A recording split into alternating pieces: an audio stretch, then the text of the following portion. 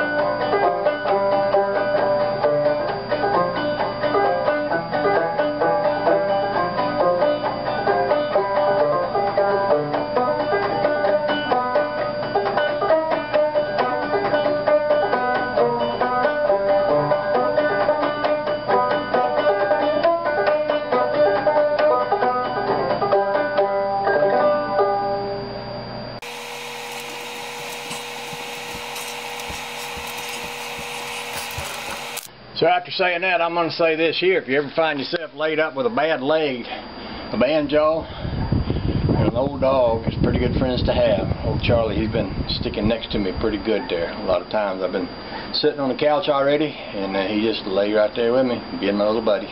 So, okay, even on one leg, life is good here. And as far as modifying this here thing, I don't know. You know, it's kind of hard to go out to the garage and hook up my welder and weld on it when you can't stand on one leg at a time. So I don't know if that's going to happen or not, but I like the thoughts. I like the thoughts. Maybe I'll get some streamers. If I see some little girl tricycle streamers, maybe I'll get me some of them and stick on there just to make it fancy. You have to make it fancy, you know. I hope y'all are all having a good day, and I hope you're in good health. And I hope for too much longer I get use of my legs back, because it's going to be hard to ride a motorcycle otherwise. Y'all have a nice day.